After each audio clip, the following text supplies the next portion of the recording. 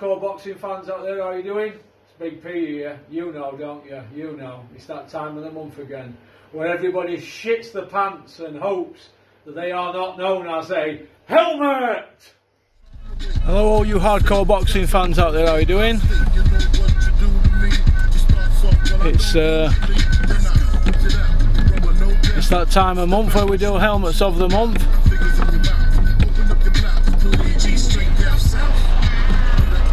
Well, I'm going to do a top 10 this year because this month, because top 30 you're just going over the same old ground, isn't it? There's 44 people being there's 44 people being voted for this month, so just 10 of them. We've got the top 10 here. This is going to be a good one, this. You're going to love this one. This is going to be epic. Alright, so who we got first up, eh? We've got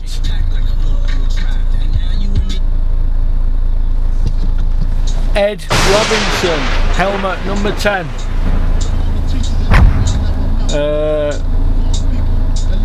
We know why Ed Robinson's had votes, don't we?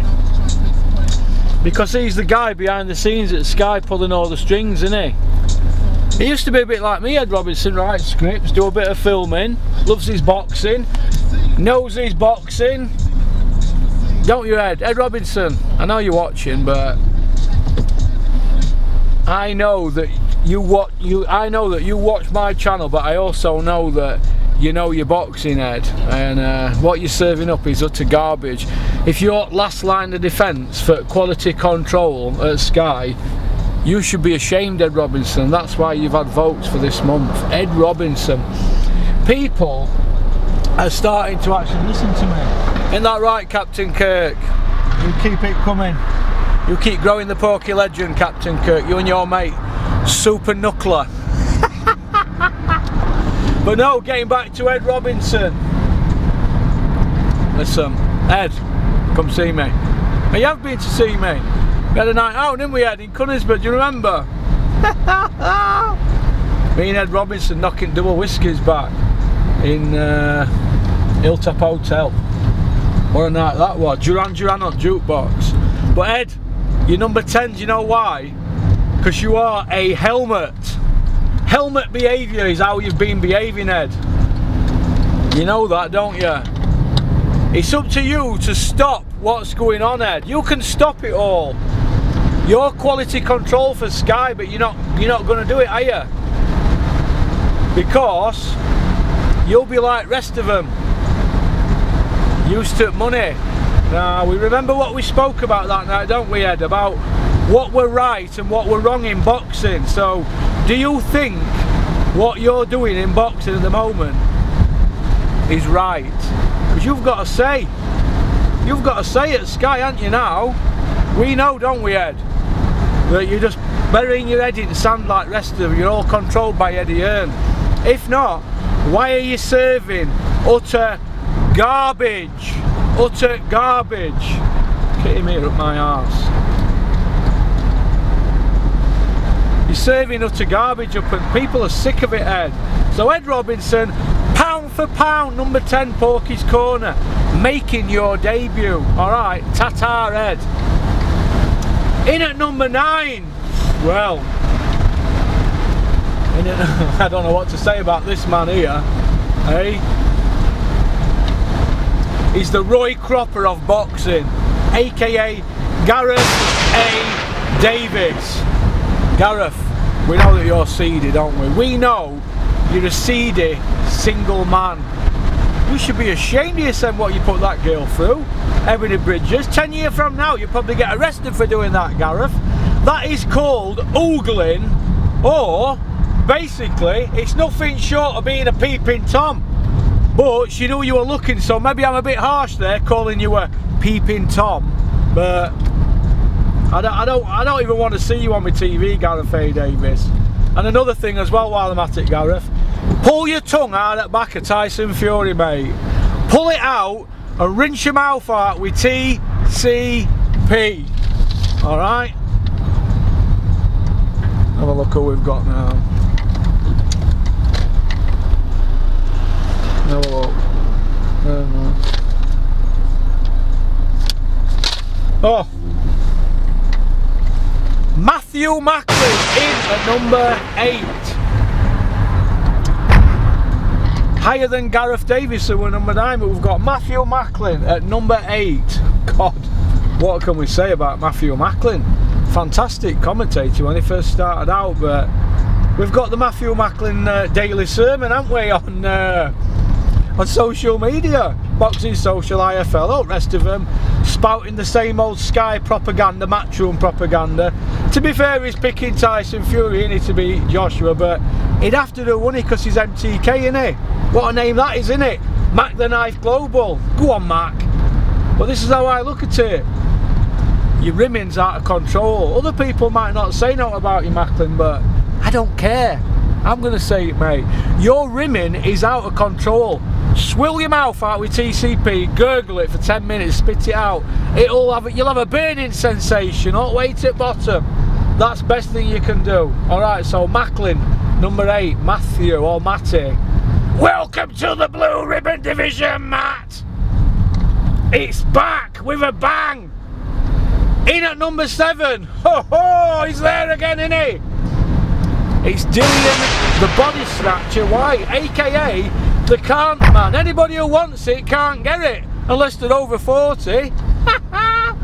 Dillian White, number 7. Oh my God, has anybody seen what he's been carrying on with lately? He's got his 5th trainer on job now, Harold Knight.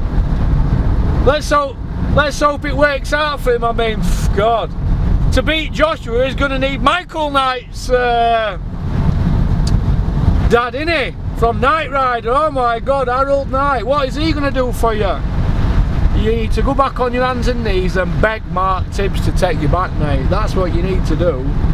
But it is what it isn't. So Dillian White, number 7, pound for pound on Porky's Corner. Helmets of the month. Just pull up here. So check who's number 6.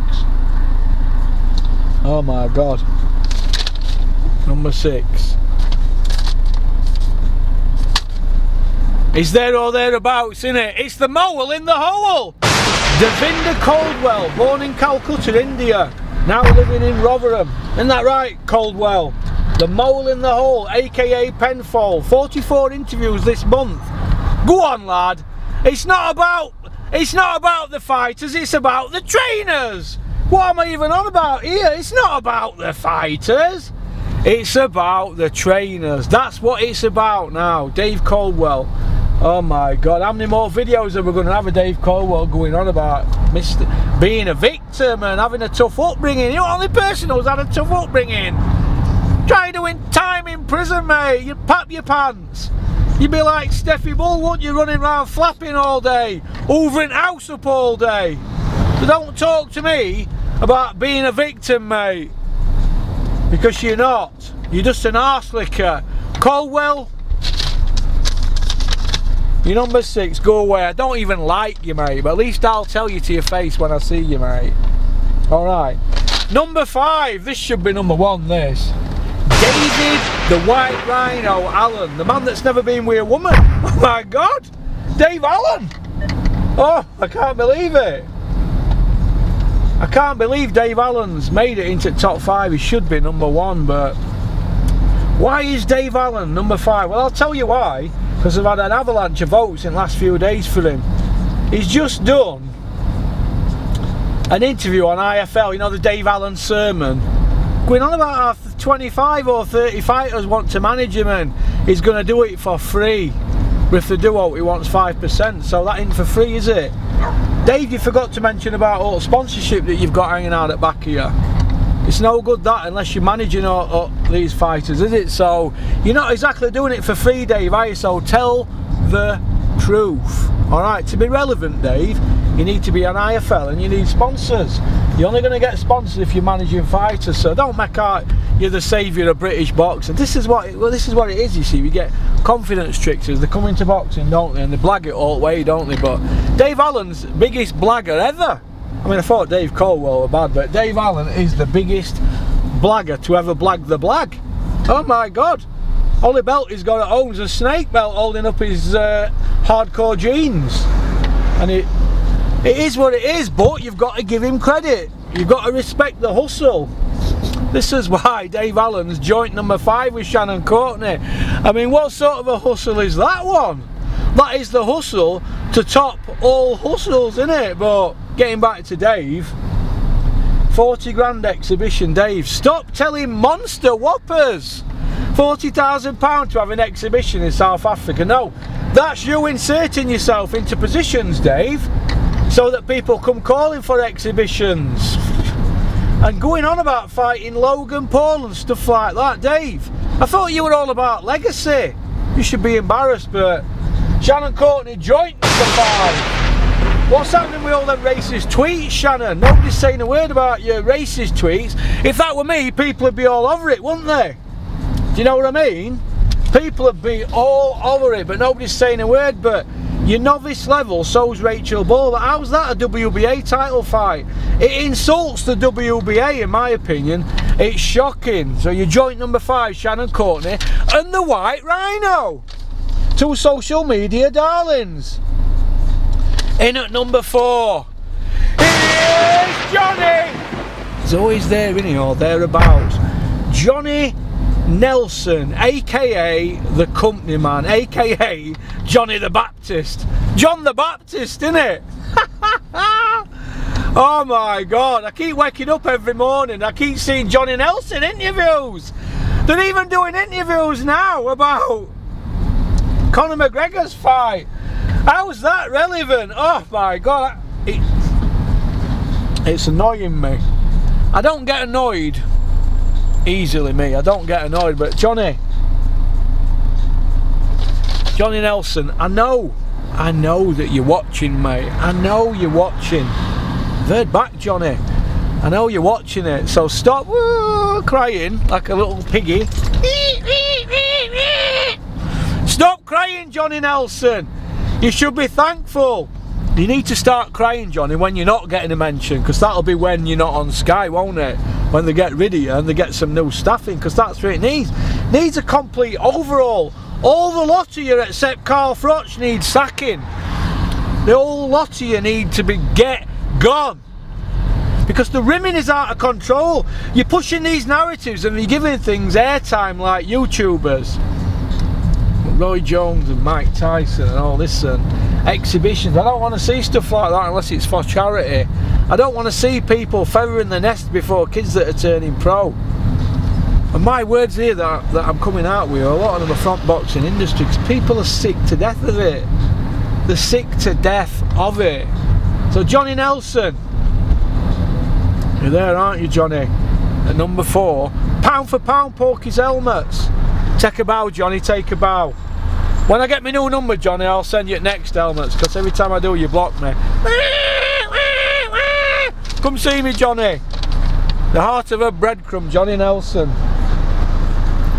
In at number 3, it's Adam Smith, aka Bean. Runner bean, could have been, should have been, never been. Baked bean, creepy bean, Beanie, Rumpelstiltskin, the Dungeon Master. We're on to you. And your laptop in at the nearest police station. What I'm saying, Johnny, is what I'm saying, sorry, Adam, is what they all say at Sky anyway, but nobody's going to tell you to the face. Nobody's going to tell you to your face, Adam, that you look seedy. So hand that laptop in. We're sick of seeing your sermons as well every other day on same old YouTube channels, going on about same old crap. It's no good, we don't want to hear it. Start talking about boxing and when you're going to put some proper fights on. You put 3 fights on with Frank Warren in 10 years. To stop pulling wool over our eyes. We're sick to death of it. Sick to death. Won't get gone, Beanie. Bean! In at number 2 on Porky's Corner, helmets. Pound for pound. I can't believe he's not number 1. It's Anthony Bellew, the disappearing man. Everybody's got a plan until they get punched in the face. Old Joe Louis Mike Tyson quote that, innit? Hey? Old Joe Louis Mike Tyson quote. Hey Tony, the disappearing man. Been on SAS, Soccer AM, the League of Their Own. Every time I turn my telly on, he's there. I was looking at something last night, he was on Family Fortunes. Oh my God. The disappearing man who just won't go away. Cougs. Mr. I fight for 25 million in an exhibition. Oh my God. It'll be all here. Chains are pulled. Let's have a look.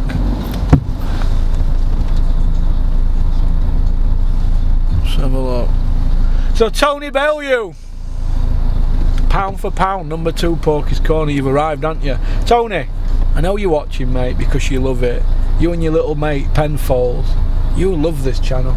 You can't get enough of it, Tony, can you? Come see me. That leaves us with the number 1. The number 1. I'm gonna have to pull up for this one. The number 1 on Porky's Corner for this month is Eddie Hearn, Terry Harper and Steffi Bull. Do you know why? I can't believe Steffi's gone all the way down there to Essex with Terry Harper and all the way back in the middle of a pandemic. It's hardly work, is it? It's not boxing or training, that is it. It's nothing you couldn't do on Zoom. It's cringeworthy. I don't know, I mean, this is why everybody on my channel who's on Twitter will share this everywhere, because Steffi, you've had it coming, haven't you? You've been gagging to be number 1 helmet, Steffi, haven't you? But you couldn't do it on your own, could you? Your joint helmet of the month, you and Terry Harper and Eduardo. You know what I mean? But it is what it is, isn't it? Down there, hanging out at the back of Eddie Hearn. It's unbelievable. Why aren't you telling Eddie Hearn that you want to correct the Natasha Jonas fight? Hey, why aren't you doing that? So it is what it is, isn't it? I'm here! So, alright. I always leave me rubbish in Ellie because I think they're snobby up here, don't they? So, that's about it. Steffi Bull, you've mainly got your votes because you're running Terry Harper's Twitter, and we all know that you tweet yourself and you retweet everything Eddie Hearn does, and you're having conversations with yourself on social media, Steffi, on Twitter. That's not normal behaviour. So Steffi, what I suggest you do is rinse your mouth out with TCP after you've seen Eddie next time. Coogan does that all the time now. And stop having conversations with Terry Harper's Twitter with yourself. Let Terry be herself. That's all you've got to do. Let her be yourself. Let her think. Look, we know she's not best speaker in the world, but you've got to let her be herself. Alright, Steffi. So congratulations. Pound for pound, Porky's Corner, number 1 joint with Eduardo and Terry Harper.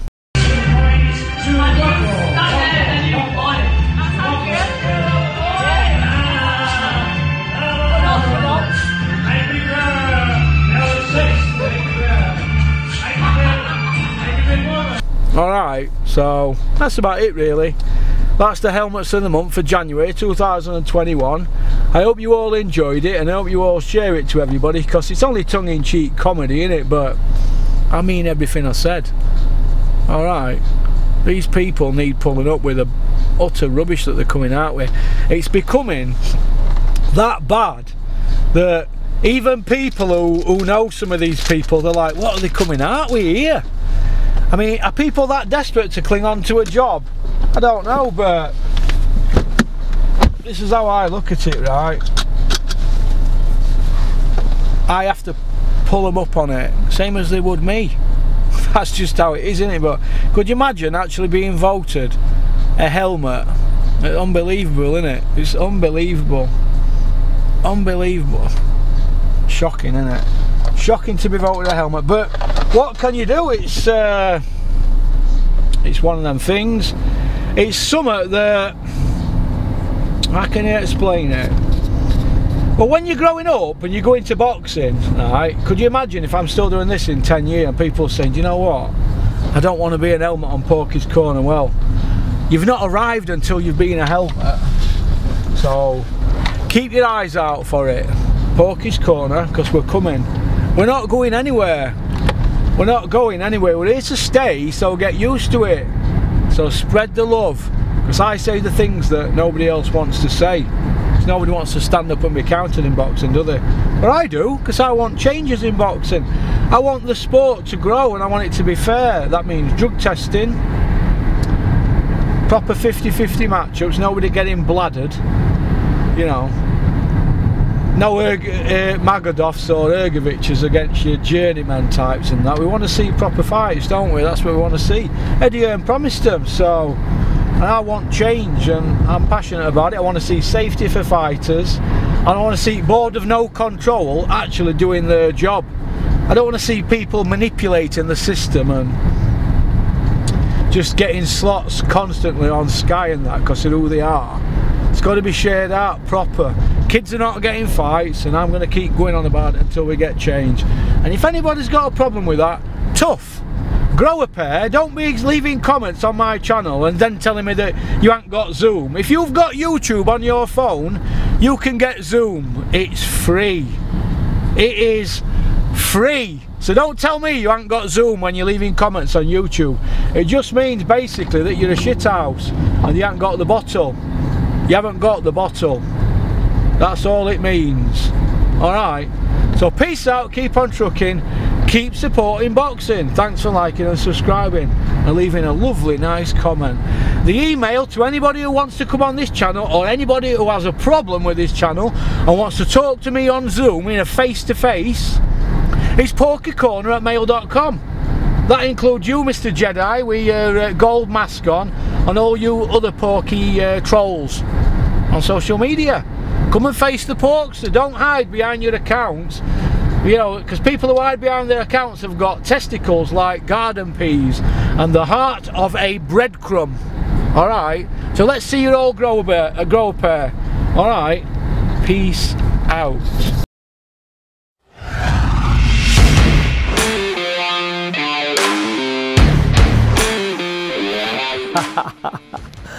You like that one, didn't you? Right, first of all, I just want to say thank you very much for liking and subscribing. It means a lot to me because we're on this journey together, aren't we?